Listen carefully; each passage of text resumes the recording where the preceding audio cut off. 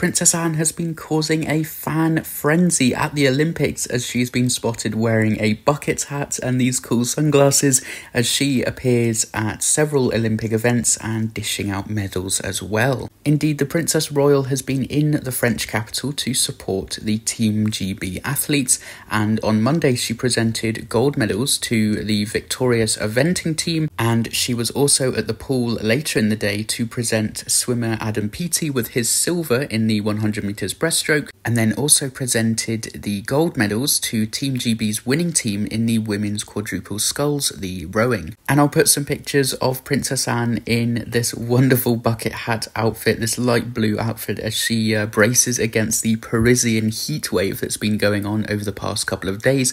But absolutely amazing to see her out there so soon after her injury as well, out there supporting the British team. She really is an underrated royal family member. So let me know your thoughts in the comments down below.